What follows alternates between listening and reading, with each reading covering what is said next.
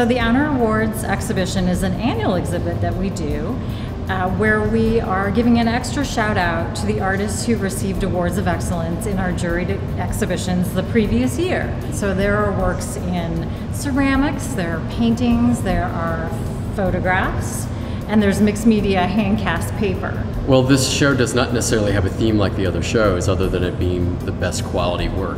But I found that there was a realistic bent to the work, you know, quality of figuration, working from the landscape, identifiable forms. There's nothing in here that's really abstract. I've been an artist and photographer all my life, and my favorite interest right now is doing cairns, painting cairns. Cairns are rocks stacked on top of each other.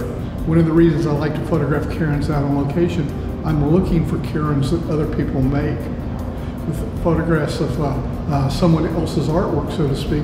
So it's like being a collaborative artist. We're working together with people we don't even know to create a piece of art. My work, for instance, the one behind me, is dealing with a theme I've been in for 5 years, which has to do with depth of color and line as an artist.